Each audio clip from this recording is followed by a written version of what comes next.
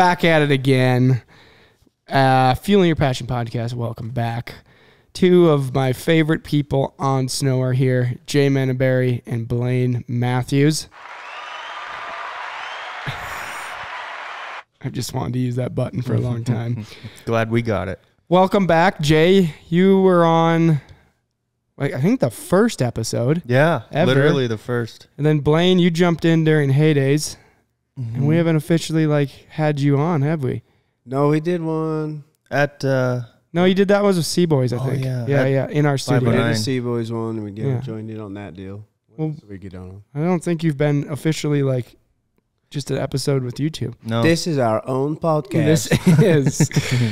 Welcome, guys. For those who do not know, Jay and Blaine are both professional snowmobilers, factory ski-doo riders, professional hill climb racers, as well as backcountry riders with a long history on and off the track. Yeah, guys, you've been kicking ass the last few years, and it's been fun to watch the progression, especially now if you guys want to fill everybody in. I know that by the time this comes out, the Jay and Blaine Show will be kicking back into gear. What exactly does that ridiculous concept look like? Pretty much what your imagination, wherever your imagination takes you. It's the Jay and Blaine Show is pretty unique. You know, we're just us, and that's what we want it to be, and it's what it's going to stay. You know, we love what we do. We have a passion for it, and I mean, we're just out there to have fun, and ultimately we want to capture that, you know, and allow people to see it, you know, our everyday lives, whether it be in the shop, in the parking lots, you know, obviously the riding, you know, that's a big part of it, but there's so much more than just the riding, and, you know, we love that part of it. That's what makes us such good friends, is the stuff that's in between the actual riding, you know, the gnarly stuff, whatever it may be, the racing, but the behind the scenes is kind of what makes us us. Yeah, we feel like we have a lot of fun on and off the snow. You know, we try to make the most out of life, as does everyone, I hope. And we just want to bring you along for that ride and try to entertain you a little bit. And if we can help you at times with tips and tricks or just a laugh, that's our goal. You guys are good at the laughs. I definitely laugh more than I love our team, but I laugh the hardest with you guys. I've had some of the funniest moments. There's been this evolution of this accent. Yes. What accent? I think it kind of originated in Canada with you, Jay, and Riley Suhan. Yeah, it really originated for me with Blaine. And then I took it to Canada, and Riley picked up on it right away. Yeah. So I was like, hell yeah, I'm going to run with this. And yeah, Blaine and I, we watched Borat together probably when it came out. And we, of course, had to talk like that. It started as Borat. Now it's kind of its own thing. Yeah. We've mixed in some French, some I don't even know, some Bruno maybe, some Austrian.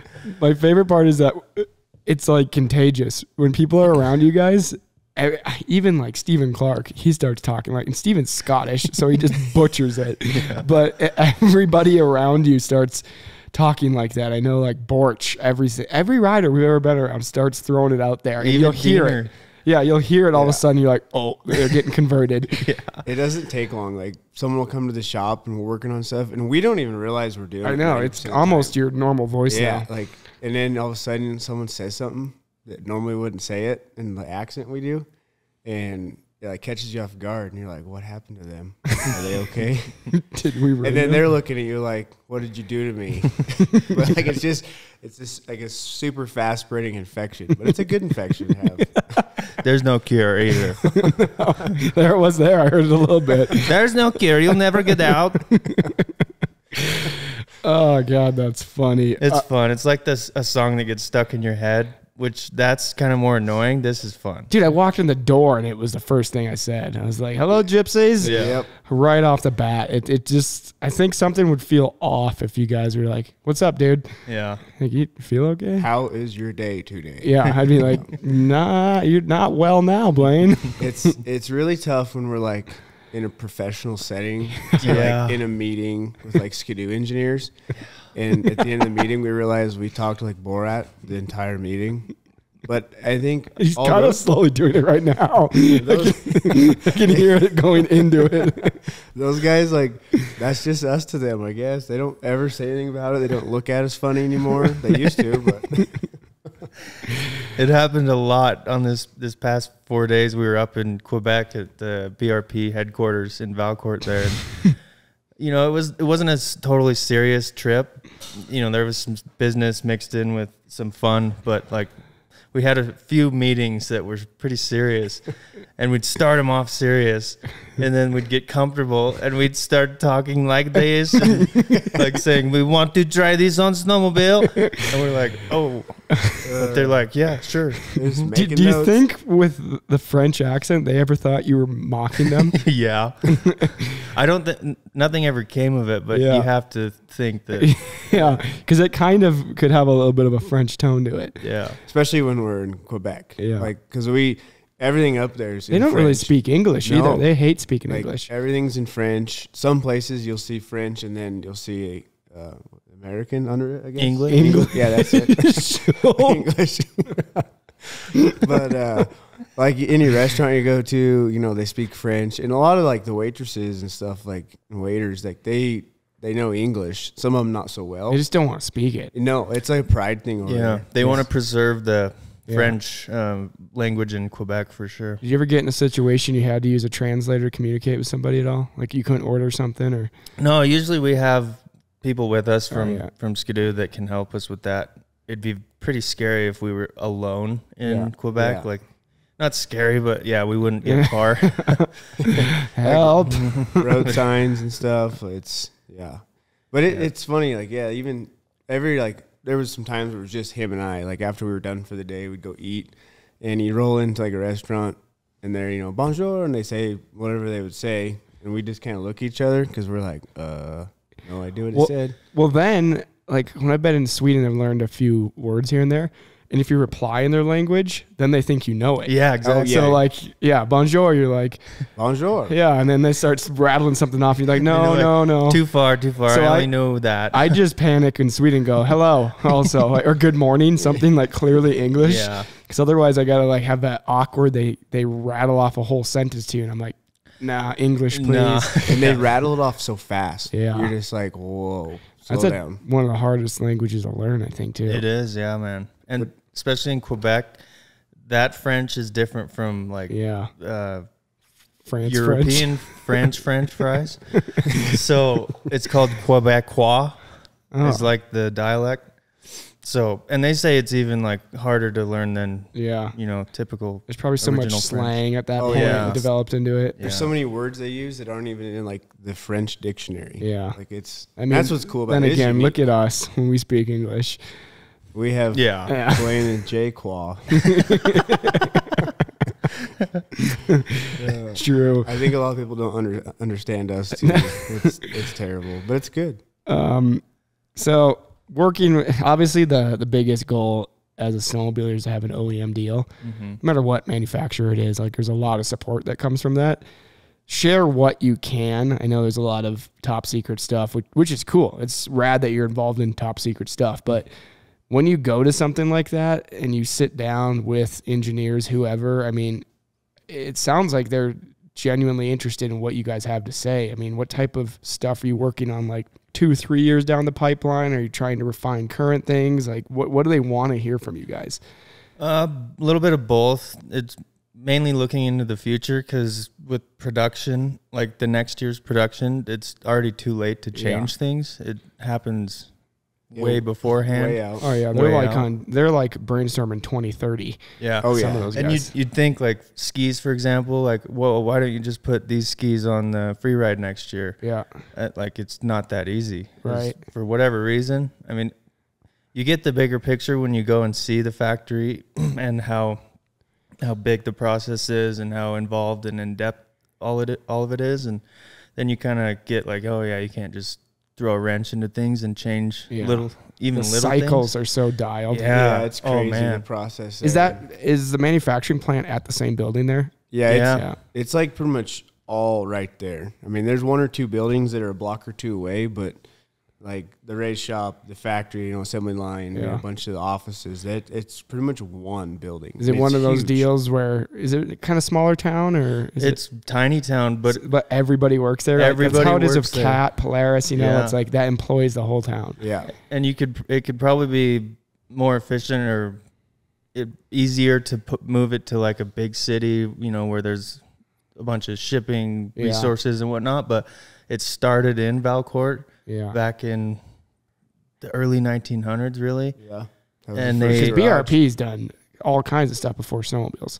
Yeah, well, they did like passenger vehicles on snow. Like snowcats. Yeah, and Sherpa type stuff. Yeah. And then obviously the on-road side and the dirt side way back when was still in development. But in the founder's will, he wrote that never take it out of Valcourt. Oh, that's cool. Yeah. It never stopped. He never wants the doors closed. Yeah. That was and we learned a lot of that at the museum. That's something that people need to go see. Dude, all of the OEMs have such rad museums. I had no idea. Like I knew there was a lot of history with BRP and the stuff in the behind the scenes, but like what that guy started, he dabbled in so many things. Yeah. Like tram railroad cars, Yeah. Like they made cars for that and stuff too up there, like for the Olympics in like the 70s and the war. Yeah, World War II. Like he developed vehicles and stuff for them. I like I said, I ride Polaris. I'll never ride anything else. I love them, right? But it's a level playing field. If these other brands aren't putting out something cooler, bigger, and better, we're never going to have any advancement in the technology. Mm-hmm. And the thing that BRP put out that I loved, it was just this year, was the 20th anniversary of the Rev, that video. Yeah. And it showed a lot of stuff of like the museum and in headquarters there. But like this chassis right behind us, what I'm riding, what you guys are riding, what cat riders are riding, like wouldn't exist. Granted, I'm sure somebody would have figured out eventually, but this was the pivotal moment for rider forward position and brought sleds to where they are today. Yeah. And the craziest thing is like, it was only 20 years ago. Yeah. Like things have gone a long way in the last 20 years. Yeah. It's a compounding thing at this point, the development from this behind us, from the Rev. Yeah. Like it was like a light bulb moment, and then all of a sudden it went from here to here. Yeah. And now I thought it was interesting that video how the guy, whoever that engineer is, you guys might know him, the one who was on board with the Rev. He's in the whole 20th anniversary video. Yeah, I know. I can't remember his name. He took something as simple as he's looking at street bikes and going like, look at the positioning on these guys and the ergonomics of it. And then there was that sketch they showed of like a street bike next to the prototype sketching of that and trying to get body positioning kind of similar and rider forward and all of that. And he did it like kind of after hours because his boss at the time, was wanting him to work on stuff they'd been developing at the moment. And he kind of did that on the side, and then he kind of completed it and was like, look what I got. I think this could work. And they weren't so sure. And then finally they like built something similar to that first drawing. It was kind of a wild drawing. And it was like, holy cow. And they just boomed down that path they went. Even though it was only 20 years ago, it's also like hard to believe it took that long to get to that point. Because you go 20 years back in sleds before this rider forward, they were dog shit. Yeah, the year before the Rev, every manufacturer had trailing arms and just a freaking wheelbarrow full of rocks. Yeah, you could crawl in. It's like an old box Chevy. You could crawl in and work on it. Yeah, the engine bay was massive. Like it's just like a couch with skis and a track. But at the same time, like Ducati is making these incredible sports bikes. Yeah, it's kind of like, man, I'm surprised it took this long for this industry to figure it out. Thank God they did. Yeah, you look at like the 2003, like in the museum. And it's the Rev, and then you go look at the 1983 sleds, and like the gap there, leading up to that Rev, things were progressing and changing, but not so drastic. No. And then bam, the Rev. But then you look at the Rev to now, and like it's still the Rev platform, but like the technology that's what really changed in the last 20 years, maybe the last 10 specifically is the technology that got involved. Yeah, 83 to like 93 like was pretty much the same level of capability on sleds. Yeah, for 10 years straight. It's now crazy. You go back 10 years. Let's see, it's 23. You go back, you'd be riding a 13 Pro, a 13 XM. They sound miserable to ride. Yeah. And 83 to 93, it was like, whatever. It's not really going to make that big of a difference. Really makes you appreciate, what these engineers do. Yeah. I was going to take a jab at Cat. You go back to 13 on Cat, you're still riding the same chassis. But hey, they finally got a new one. Yeah. And some big news coming. So hopefully it's good. And the market needs that. Like I say, it's like you said, the level playing field, all these manufacturers just trying to do this, stay above each other is what we need, because it keeps the sport alive, keeps people involved, keeps new people coming in. And that's what we need. So speaking of Cat and their new news at Heydays, what do you think? I mean, it's going to be good. Let's take a guess and see if we're right. I'm definitely, it's got to be a big motor. I'm guessing. So here's my thought. Everybody's done 850s. I wonder if for them to get back in the market, they got to up the CC. Obviously, Polaris has a 900. They either got to do like a middle ground, like an 860, or they need to do some form of an 800 turbo that puts out comparable numbers to all the 850 turbos out there. Yeah. My thoughts are going back to their like 03, 04, 900 roots, the King Cat and the 1M. Yeah. That they and or a turbo supercharger, because, Speedworks were really close. They're pretty dialed. Yeah, when you think of Cat and Boost, it's a supercharger. Yeah. So it'd be cool. I mean, I hope nothing but the best for all of them. Like you said, that's the reason we're able to ride cooler versions of the brands we love every single year, is because the others keep pushing each other. Yeah. And like, even in my opinion, when Polaris or Cat comes out with something better than the Skidoo, I'm secretly like, yes. Now we're going to come out with something cool. Like right away, I know the engineers are saying, Tabernacle, we have to one up them. And then whether they want to or not, they're going to have to. Yeah. And that just means like more work for us. Well, Skidoo started the whole factory boost kind of back and forth battle. Yeah. And then I was like, I'm like, oh man, because I rode one when it first came out. Like, this is sweet. And they are mixing gas, doing all aftermarket turbo stuff. Right. Oh yeah. And then Polaris came out with one, and then now Skidoo comes out with their new chassis, the Gen 5, and ups their boost and all this stuff. And just back and forth is so fun. It makes anticipation pretty wild and fun too. Like, you're right. You like the factory turbo come out, and we were just like mind blowing. Like, this is the coolest thing ever. Then Polaris comes out one, and it's like, all right, now they both have them. So then they started turning them up. Yeah. Now it just gets better every year. So you're real anxious every year to see when you get a new sled. Like, I got a bone to pick though. How about the guys still who are so removed and to go, oh, it's just new colors this year, and they changed the rear shock option or something, whatever, or it's just a new track on it. Yeah. I'm like, dude, if you knew what it took to put out completely new motor, everything, the patents, the money, the molds, like making plastic molds, like even side panels when you're changing chassis is insane. I remember at one time when I was in college, I used to help CNA and shoot some stuff with them.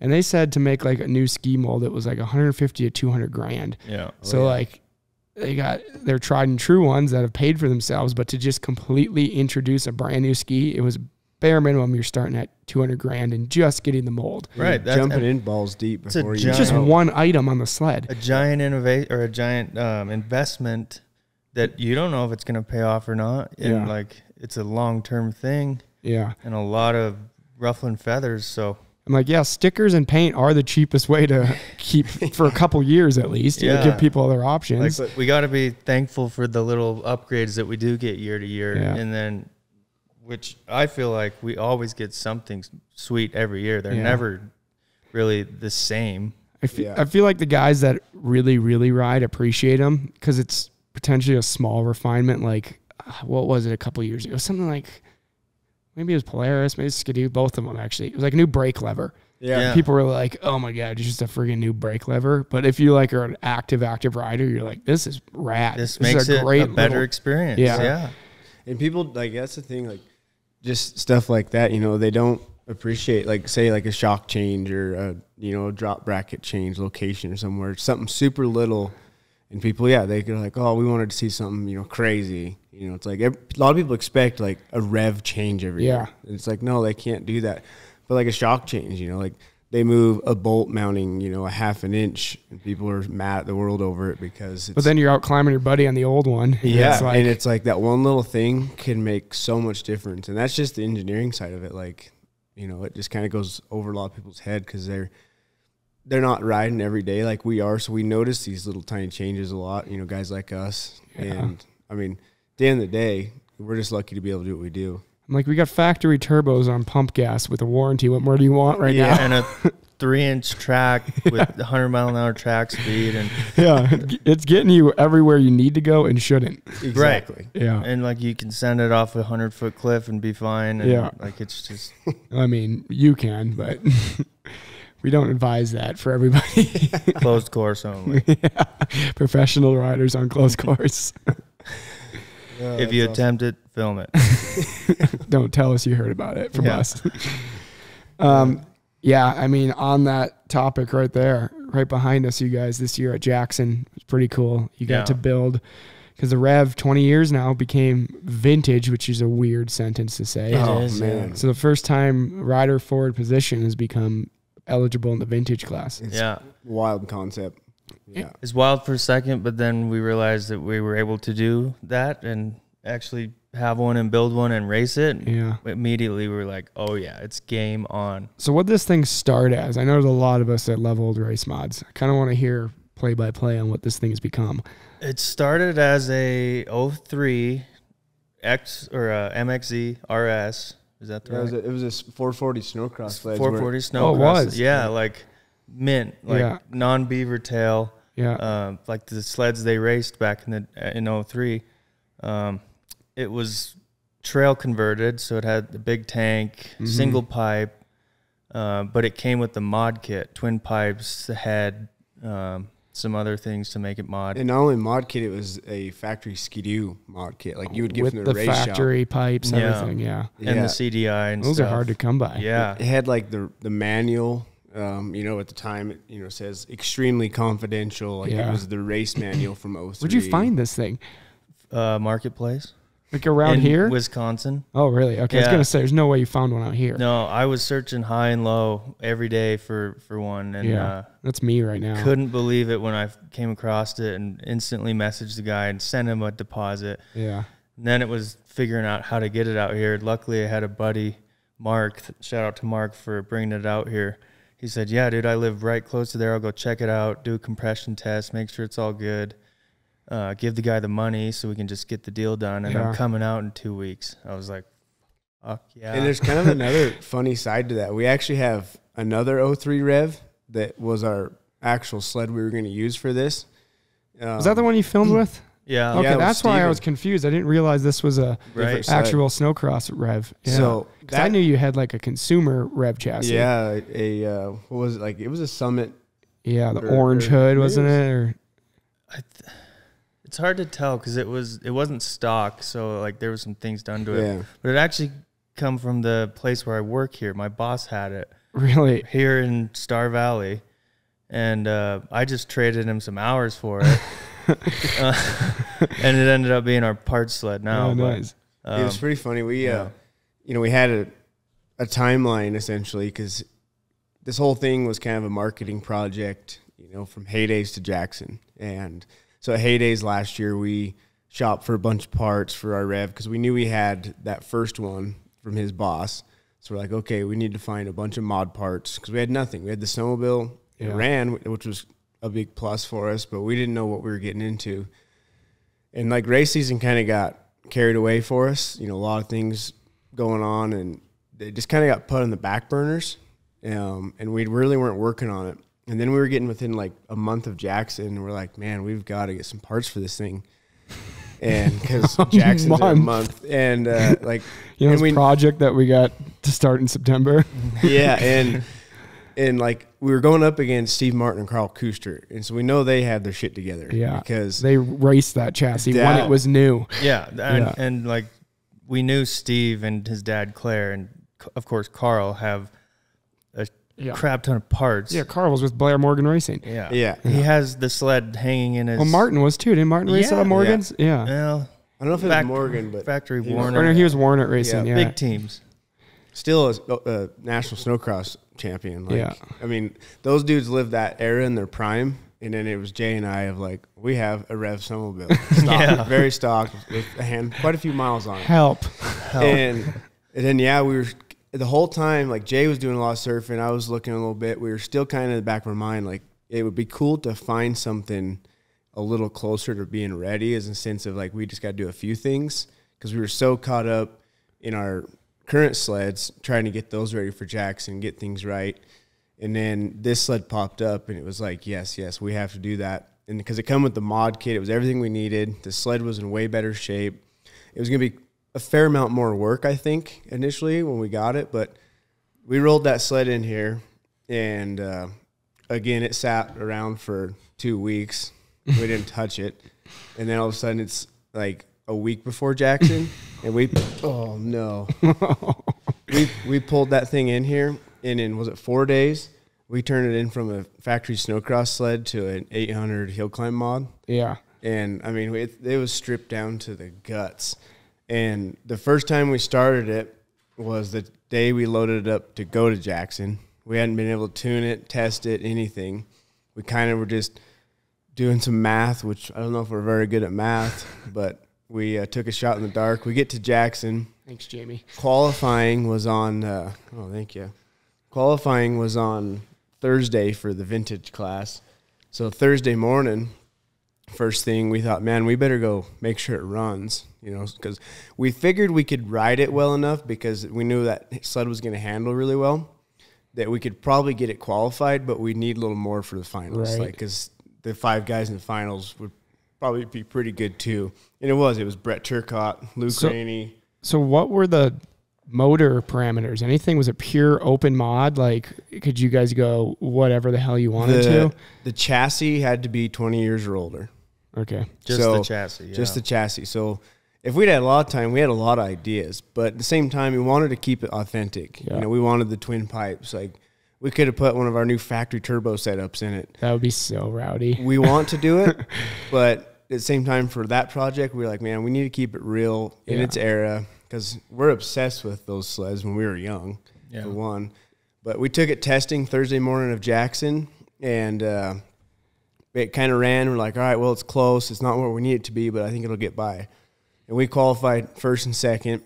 And then that night, we changed some clutching, some jetting, and took it up and tested it again up Cache Creek, just a quick little squirt.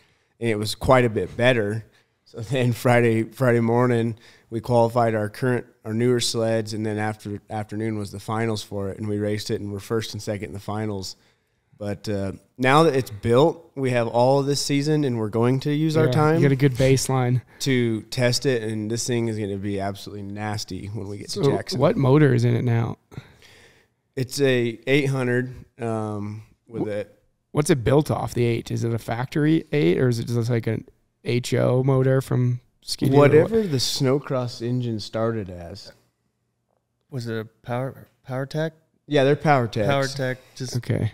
It's not like a Trigstat or anything like that. No, it's just, BRP. It's got factory like, mod. You found an 8 factory mod motor. It was in it. It was in it. Oh, they said it was a 440. It came with the jugs already on it. Oh, It started out as a 440. Gotcha. Originally. Yeah. The original owner built it up to that. That is.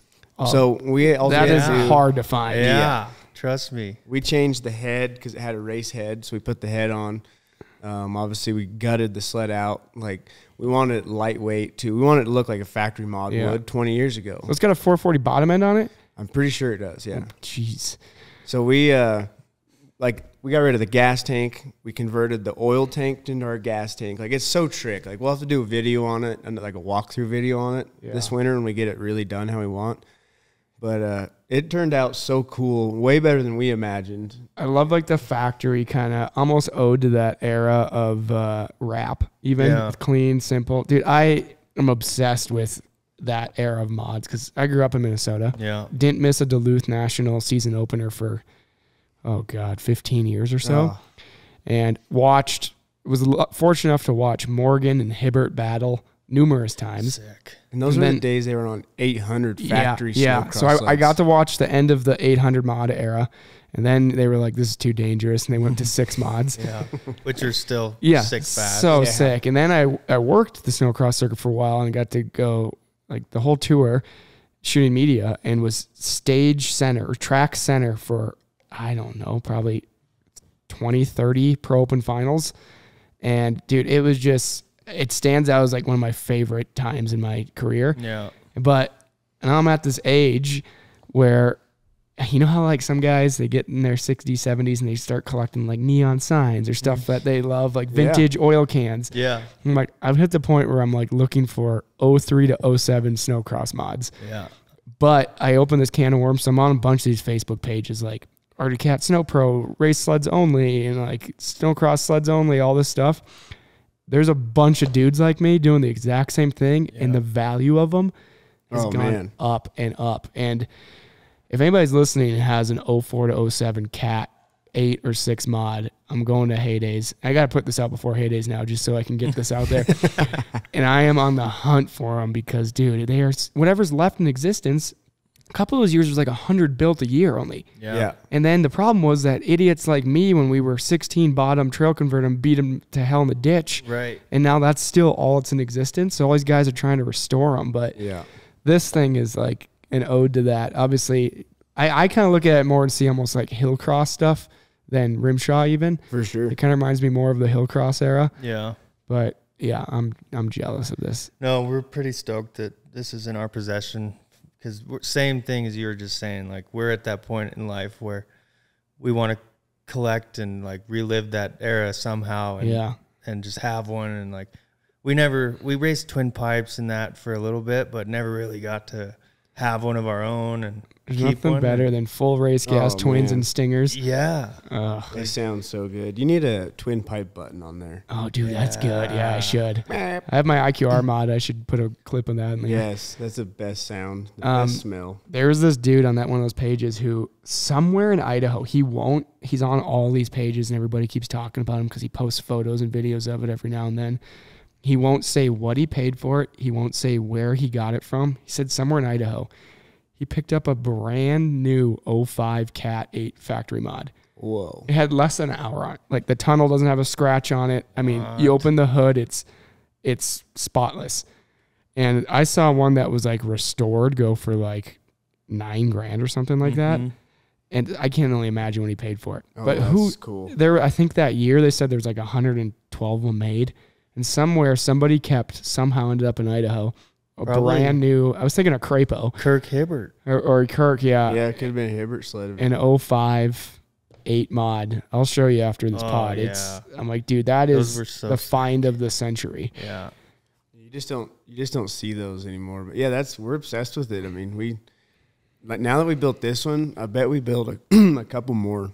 You know, you guys just quit racing new stuff. You just got a bunch of 03 to 07 mods. And that was Twist my arm. Yeah, twist us, because what we were really impressed about at like Jackson qualifying was how well this sled worked in the bottom. Like it blew our mind. Like we were in the same times as we were on our new sleds to the catwalk. I feel bad for Martin. Well, we don't. We told him. That thing was sick. And it was, snapped that skid right in half. Carbon rails. It helped our case a lot. Because everybody was doubting us that we didn't know how to build. Do you think his was faster if it had a normal skid in it? Oh yeah, like they'd had that built for what, 2 months, 2 or 3 months. Yeah. Like, and Claire Martin had been tuning on that thing. Like it was dialed, and it sounded so good. You know, where ours was like the week of Jackson, we had the motor back in it, you know, and tested it at the race.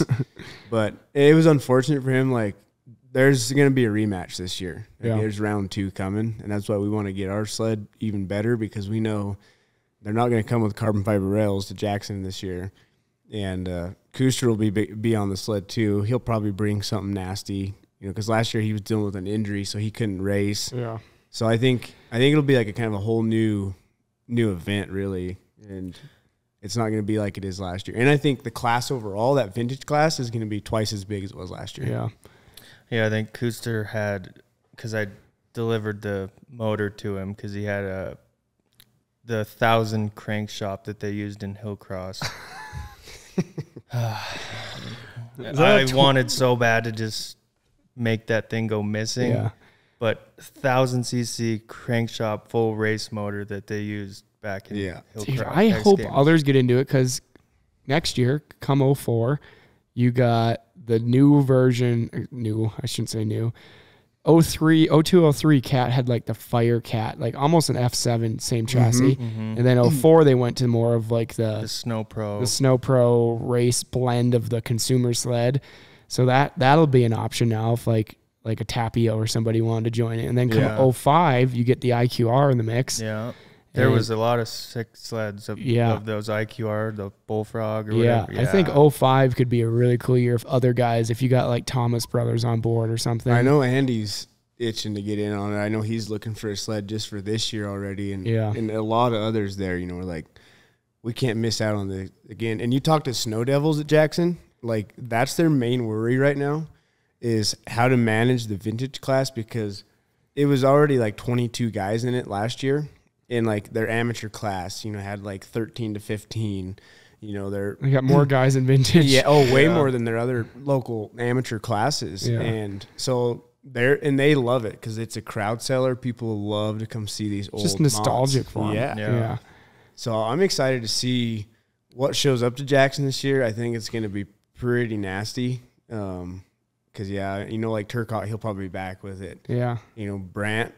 You know, he was trying to get in last year. He was just missed entries because apparently he can't read. Chris, don't miss entries this year. Yeah, we want to see you at Jackson. So there's a lot of guys, I think, like it kind of created a hype last year, and I think it's going to get better and better every year. It's going to be a deal where it's like an all-day race. Yeah. Like it's going to be. But you look at all these other circuits, ovals, all these, you know, different things, like they're huge. You know, like there's that oval circuit runs around, and I mean it's way bigger than like the current new sleds, which isn't good for say our markets, but most of these guys at the same time have a new sled because they want to go mountain riding. We're not taking this mountain riding every day. You know, it's got a gallon and like a quarter tank of fuel. It runs on what, C16 or 14? Actually, we don't have it on much. These sleds, surprisingly, you know, it's like on a 110 blend. Yeah. But I was just actually did a podcast with Butch and Ken Butch, and he ran some amateur stuff. Rimshaw. We're talking about how rad actual, like you go to Afton, you go to Jackson, those are gnarly hills. And Jay, you've been racing hard enduro and you watch the US hard enduro recaps. If they could capture it like that, like I love Rimshaw. I know it's kind of a hot topic. Obviously dollar signs mean everything in these events, but if they could get somebody to fund something and start capturing it in a way that really captures how gnarly it is, I think a shitload of people would be interested. Oh, for sure. Yeah. It's just getting that, you know, I keep saying like all you need is one of these farmers that are ranchers out here that's sitting on $100 million worth of land to just toss $1 million towards Rimshaw or something that loves snowmobiling. And it would change the sport. It would. Like it is worthy of, if you could live stream it really well, full HD, it is worthy of like almost a Red Bull like event. I think if you got the right cameras up there, right lenses, right angles, some of those, I mean, it is nasty. Like how they capture Erzberg, those hill climbs, all that stuff. It's kind of on that level in snowmobiling at some of the events. It's so any of you guys that just got money to blow in your pocket, feel free to sponsor Rimshaw and get a massive media series going. Are you going to invest or not? It would be cool, man. I'm all for it. I think it's a missing link for that sport to really skyrocket. It is. There's a lot of potential. Bottom line. We talk about it probably daily, you know, when we're together about, man, just trying to find an idea, because Rimshaw is trying too, but it's a money thing, obviously, right? Like, but I think there's a disconnect in that thought of if we can just sacrifice somehow or find the right connection, you know, to take that first leap of faith. It's like the same one to making a new mold. Like, the initial investment is going to sting, but the return, do it right. Return is going to just blow it out of water. Because the U.S. Hard Enduro said they had double the entries in amateur classes after the series. Really? Wow. Just so many new eyes on it and kids. And they focused, in each race recap, they focus a section of time on the video on the amateurs, which so is just cool. carnage, and everybody loves Yeah. that. Yeah. But all these kids are like, oh, I could do this. I want to sign up, and all of a sudden, like Silver Mountain sold out in no time, 500 racers. Yeah. Before there was the first 2 years I did it, you could like walk up and register the same day. That's Yeah. crazy. Now it's just sold out like that. Well, and just this pure spectator Yeah. variable of it. You know, I'm sure since they've done that series, they have so many more eyes on it just to Yeah. watch it, you know, and then the actual participation of it has grown. But Mm-hmm. like I race silver for fun, but like I'll watch the rest of the series for Yeah, how'd that go? entertainment. How'd Silver go for you, Jay? I broke my brake lever off, Dude, then ate shit. the clip in then the quit. episode, if you guys haven't watched it, it's on our channel, is so damn funny. He It's grabs gnarly, a handful man. of front brake and you go right over the bars. It's gnarly. Blaine, that could be you, but you thought track riding was cooler. Hey, I'm a moto guy. That's what I grew up doing. You're going to And become a hard enduro guy. I know. I really do want to get into it. That seems like where Blaine would thrive. Yeah. Oh, I feel like I would injure myself, but What? 80-foot doubles aren't going to injure you? I feel comfortable there.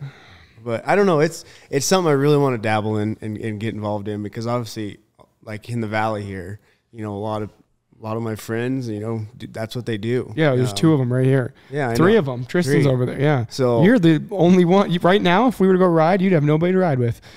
I'll just do a butt whip by myself. There's not then. even tracks here to ride that are cool. Whatever. There's lame tracks here. How is that fun? Anytime you're on a dirt bike, it's fun. Have you seen these mountains that are right here? Yeah, I know. Now it's This is an something. interrogation. Everyone Blaine. roast Blaine in the comments. Quit riding tracks. You live in the mountains. I'll never quit riding tracks, because there's just something, like I say, I grew up moto, you know, and it's just in my blood. And it's been a long time since I've actually had a bike. Like 2010 was when I give up moto. I just was, I don't know, I was I tired can of getting. tell because you bought the wrong one. It's been so long. Yeah, I know. This would be a 300. I was, you know, kind of tired of getting injured. So getting on the track seems like the fix. And it was just something I'd done day in and day out. And that's when I really got started in hill climb racing, was when I got out of moto. It was just a change of pace. Sometimes a person needs that, I guess. But I did buy a bike in 2018, a 250 moto bike. And I put I think it was 18 or 19 hours on it. I didn't ride it much, but what I did, I was like, oh man, I kind of miss this. Was going to buy one every year after that, and I didn't. So this year, I went and bought one. Andy Thomas and I had kind of talked a little bit this spring, and we're like, dude, we should go race some moto again. So we went down to Carl's and bought 2 KTMs, and we've actually went a lot this summer. It's been really good. The main reason I did it was, and I know it's not an argument, but to try and stay in shape, you know, and whatnot, and be ready for the winter. You But tried hard enduro? I know that's not an argument. It's like snowmobiling, but like Harder. When yeah. I walked into the shop, I had the wrong bike. a starting gate on my mind and a bunch of jumps and ruts. So, but I do want to get into enduro. I think next year I will buy a 300. Okay. I'm gonna have both. You're gonna race. You're gonna get 2 months, maybe a month on a hard enduro bike, and you're signing up for silver. I'll do it. Yeah. Sign me up. There's no doubles. Make one. Jump a rock. Or Double something. logs. Yeah, true. I did take my 250 because when I first got it home, I was like so eager to ride it. So at the house down there at Strawberry, I was like, well, I'm just going to go up the road here. And then I found a trail, and next thing you know, I'm up the trail a long ways. And I called Jay, and I'm like, man, like this is tough. I'm just trying to get up this big hill. And it took me like an hour and a half to get up this hill on my moto bike. Up something that we would go blah, blah, blah, blah, blah. Yeah, on snowmobile. Yeah, no, on. Oh, on 300s. Yeah. Yeah. Because You he's know, probably got like 20 pounds of pressure in his. He's got too big of wheels. He's got air, hard tires, Hard wrong tires. gearing. It was Yeah. geared really high, and like it was like full pin, or you're just super slow lugging. Was this the You single could go. track up Strawberry? I don't know. It was one I just turned left off the road. It's kind of like a not much of a trail, but kind of a trail. And I got up into a bunch of shell rock. And where I struggled was you can't stop when you want. No. Like I'd try to stop and I'd just slide down the mountain. You can't dig a ski in and set yourself. Yeah. Yeah, no, I called Jay. I'm like, dude, this is something else. Yeah, But- you got it. Yeah. Okay. And I've taken my 110 up there a few times to get some practice too. So, practice on the one. well, it gets softened up to the enduro world, you know, kind of get. It's gotta be like a 50 at this elevation. the new 110s rip. That's what Tristan and I were noticing. We're like, I haven't ridden down here in a while. Rode bikes yesterday, and I'm like, this is what people think 300s are like that live here. Like, it's a significant loss in power compared to riding at home. Yeah. They rip at home. Well, you notice at Silver, you notice how much different your bike runs? Yeah. Yeah. But that's everything with this elevation. I'll get a 300 now that I don't have to jet it. Yeah, you're going to get a 300 now because we're just roasting you about it, and everybody else is going to agree with us. I look like a charcoal right You're going to now. have a ball, dude. Trust me. I already have balls. In your mouth It's like... at the motocross track. How does it feel to take second over 30B at a local RMX race? The fun thing is it's like sledding. Like, you can laugh and like you try to pass your buddy and you're going 5 miles an hour and you're bouncing bars and you're just like kicking each other and trying to find traction, and you're not running a 20-minute moto where you are just in the zone and can't hear each other. Well, and the exploratory factor of it too. Like, you're in all this stuff. Yeah, you don't know what's coming next. Yeah. And like the views are sick. The adventure side of it's what really intrigues me. We're just telling you you're dumb. You bought the wrong dirt bike. We want to hang out with you. Yeah. Okay. We want to hang out with you. I'll kill one. Jay, Blaine, what is the Jay and Blaine Show did how many episodes last winter? Like 6-ish or so? Yeah, 6 or 9. What are we lining up for this year?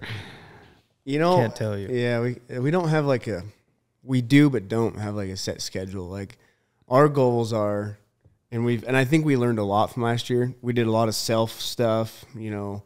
We had a lot of help from professionals, you know, like guys like, you know, Tristan and you and Steven and guys like that helping us. And, you know, Skidoo had some episodes that they would, you know, send, say, a crew out and do some. But I think last year was just a learning year. You know, we got our feet wet, and they're soaking wet still. So we're excited for this winter. But our goal this winter is just to be on the snow as much as possible, or whatever we're doing, and just capture everything. And you guys both got the winters off now, huh? Mm-hmm. So this your first time fully winter off? No, I did it a few years ago. You know, I worked when I was working for the same guy I am now. A few years ago, we had the winters off, but I lived in Pinedale still, so there was still quite a bit of traveling. And now that I live in Star Valley, which is news to everybody, maybe. Welcome. You know, Jay and I are close right now. You know, we're pretty much canyon neighbors here, and it's going to make life a lot easier for us in the winter. Yeah. Because then, say, if we do go travel somewhere, it's not like we got to go meet up. We're just here and we rock and roll, or we just ride out the doors and go meet.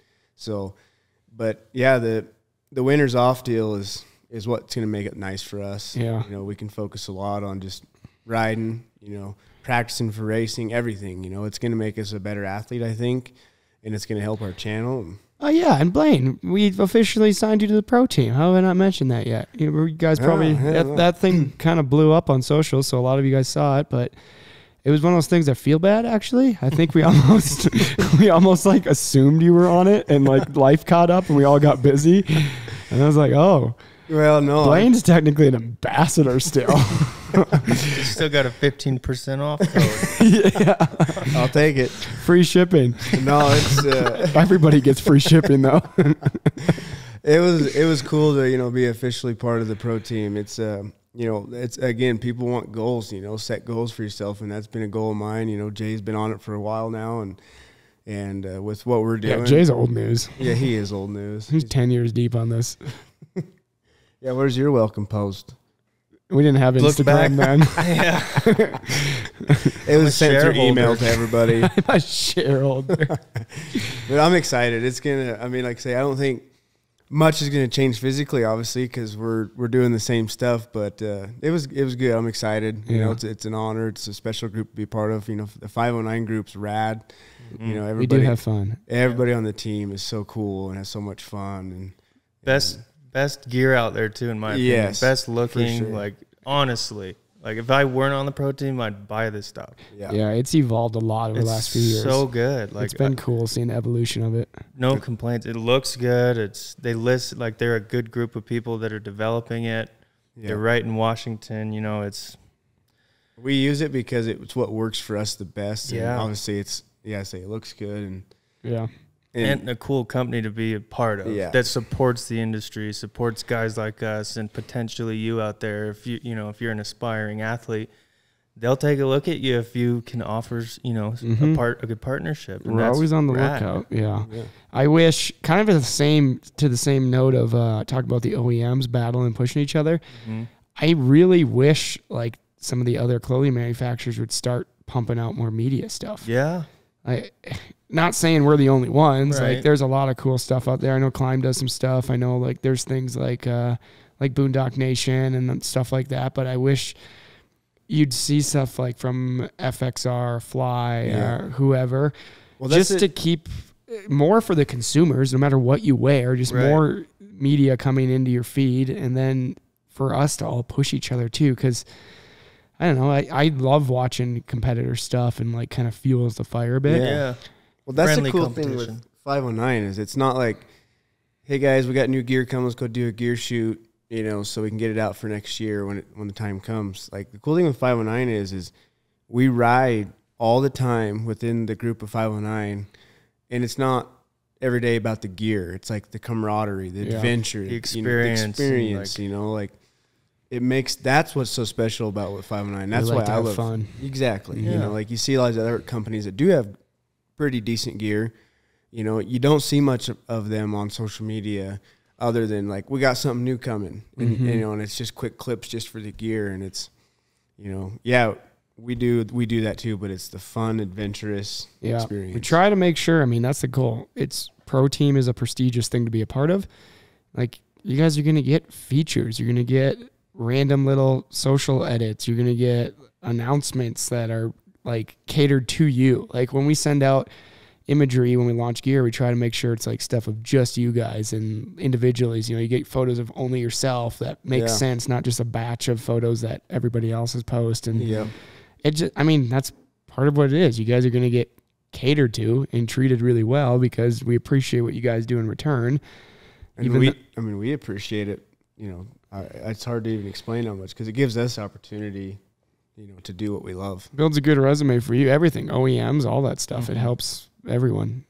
We're all just a big family. We all got to help each other. Otherwise, we're all just riding snowmobiles in the mountains and high-fiving by ourselves. We're like the rest of the world. It's boring and typical. And, 509 is not boring. Although, Jay, I do question what your I know you work all summer. I do question how good you are at it because I feel like for the last 3 summers I've called you've been working on the same house. It's not me. I'm still at Ben's. Yeah. 2020. I'm at Ben's. 2021. Still working at Ben's. 2022. It's a compound. Yeah, I'm working at Ben's. It's a compound. You should see it. It's a giant house. And it's a 3-man team. I know. And there's no plans. And there's a moto track. There's literally no plans. He goes off of top of his head, which is sick. But I don't know. I just think it's funny. And Jay's just standing back this there one with a house has hammer. been a full-time job for 4 years. Off top Ben's head. Jay's like, I'll hammer it. Show me where to nail. No power tools. Really cool Amish style. Whittling, milling the boards. The Amish would build that in like 3 days. Have you seen that video where the Amish move that whole building? Yeah. It's like 200 of them with like cross beams across the floor, and they all pick it up and walk it down the street. Like ants. Yeah, that's insanity to me. Yeah.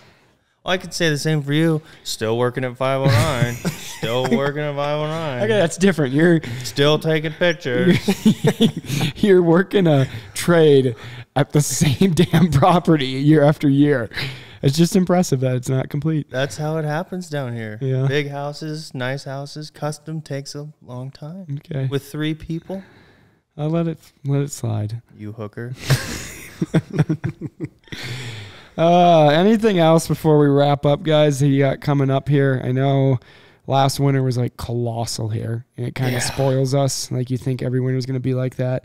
But 2 winters ago, remember how bad we battled it? Yeah, it was abysmal. It was like late February, and it was like November snowpack. Hitting rocks still. Yeah, last year was a special gift. And if the almanac is right, it's supposed to be a good winter this winter. I know, I just saw that came out. we're fingers crossed. Everybody cross your fingers too, because another winter like that, you know, it does so many things. Obviously, it gives you some of the best riding in the world all over the place, but it's good for the sport. You know, it keeps everybody involved, gets more people. So I hope there's the same or more amount of snow in the mountains, but maybe a little less down low for like the deer and the elk. Yeah. That's a real thing. Yeah, like, yeah. The, I thought you were going to say you plowing snow. Well, that too. I ran out of places to put the shit. It's like, okay, I'm suffocating at my house. My poor driveway, my roof is collapsing. Remember that day we came back from something? I can't remember what I was dropping you off for. And Jordy was here, and we couldn't even get up your driveway. Stuck. Yeah, we couldn't. We couldn't get up your driveway, and you had to plow. It snowed like 2 feet. Yeah. Where were we? We barely made it home. It was just nuking. Was that coming back from Stevens after Ken's? Oh yeah. In January, we came back, and it had snowed. We were gone for a day? 8 hours. Yeah. And we came back, and it was like it snowed like 18 inches. Yeah. Yeah, it was like I rode more POW days this year than like normal Bluebird days. Yeah, every day was like, I can't believe how deep it is. Yeah. Which was super sick. That video you guys did with Ross when he was up here. That day we plowed like 2 or 3 times. We plowed in the morning, and it was just nuking. It was one of the deepest days I think I've ever rode. Yeah, we say that a few times, but that day was unreal. I'm so sad I wasn't here for it. We are too. Where were you? I don't know. Chasing around. There's 12 of you guys I got to take care of. So I apologize I'm not here and I missed out on some stuff. But maybe we could send old Tristan after you. Yeah, he'll come Tristan, chase us. Jamie. If it's a winter like last winter, you just need to live here. Yeah. Because every day was just like, oh, this is new and crazy and cool. Like the zones we got to ride last year. Yeah. Low snowpack, like lower elevation stuff that you. 5 minutes from the house, you're stuck in just some absolute shithole. Yeah. And there's like cool good coverage, makes cool features where usually it's just a bunch of moose food and rock, but now it's like pillows and tree lines. Right. So that was cool. I wish I could just taper out at my driveway so we could get in and out a little easier. Did you have roof issues actually? Yeah, dude. Yeah, I know you had the snowblower up on the patio here. Plowing like 5 feet of snow. Blaine and I tackled that. It took a day. Like shovels and it was something else. Between all the snowmobiles here good and problem the snow, it was wild here. Yeah. Well, thank you, boys. It's been fun. It's I can't believe at the time of recording this, Heydays is like 2.5, 3 weeks already. Know. This summer's flown by. It has, yeah. Which means hopefully next time I'm sitting here in the shop, we just got done riding. Yeah, taking our gear off after a great day and planning for the next day and reviewing footage. And hopefully everyone out there has an amazing winter again. And, sleds are on time this year, at least the Skidoos. We just verified that at the factory. They were shipping sleds out left and right. There's already sleds at the dealerships. I hope every OEM has a good year too. Yeah. For sure. For you guys, no matter what you ride. Yeah. And hope everyone's safe and healthy and buffs up on their avalanche education. Totally. We can't stress that enough. As jokingly as we are, don't mess around with avalanches. Yeah, we've get the information. Working in this industry and kind of thriving throughout it over the years, we've seen way too many things go south and friends that we've lost that were all completely avoidable. So this is the time of the year, September, October, to like go through your gear, figure out what you need, sign up for a class. Yeah, go to a class. It's a lot of people say, "Oh, I don't have the time," but you do, because your life is worth, or somebody else's life more specifically, is worth the time to just get educated and have the right gear. Totally. It's preseason. You have time. It makes every day way more enjoyable, less stressful, and everybody knows they're going home at the end of the day. Yeah, exactly. Well, guys, where can everybody find you? I think Jay, what are you? Jay Mentaberry 411? Yeah. Yeah, on Instagram? On Instagram, and then the Jay and Blaine Show on YouTube, where the summer was a little bit stagnant, but like David said, we're going to pick up here really soon. So subscribe and turn on the notifications so you get the first glimpse at all those videos. Subscribe to 509. Follow us on What a social. guy. Yeah. Follow everyone on social. DMC Follow Digital here. Tristan, Trap Daddy 69. Junior Trapper. Was it Blaine Mathews 230? Yep, 230, and then again, yeah, the Jay and Blaine Matthews with Show. one T. Yeah, one like T. math equation. Yeah. We should Why start you- calling you that equation. I'm bad at math. Equation 231. That's Blaine's new nickname in line. I don't know Blaine Equation Mathews. The one line in one of the videos, 65 plus 55 or Oh, yeah. 110%. Did you see the top comment on that video? Somebody left a top comment and like did the math and says, "Love how you guys always give it 110%." And I didn't even know I was trying to make 100. We love you. Well, thank you, boys. Yeah, if you guys are listening on YouTube, leave a comment for these guys. They'll dive into the link and respond to them. Apple and Spotify, keep giving those 5-star reviews. Helps push it to more people and makes us motivated to keep coming out here and doing things like this. Yeah. In the meantime, I don't remember when this is airing. Either see you at Heydays or hope we saw you at Heydays. And maybe see you at a snow show. We got Denver Snow Show coming up first weekend of October. Salt Lake the 12th, 13th-ish in there following Yeah. weekend. You guys going to be at either of those? Probably Salt Lake. Okay. Yeah. Maybe I'm Boise. gonna have this set up, so maybe we'll do another one in the booth or something if you guys make it. Yeah. And then, we got Boise, we got the whole East Coast tour, which Novi, Epping, gosh, I don't even know what else. There's obviously Heydays. There's a ton of them over there, but we got the schedule online, so hopefully we see you guys somewhere this fall, and then we're all hitting the snow. Yeah, maybe see you on the snow. Don't be a stranger. Yeah, do your snow dances. Be safe. We're excited to see you guys out there. Thank you, boys. Thank you. Later.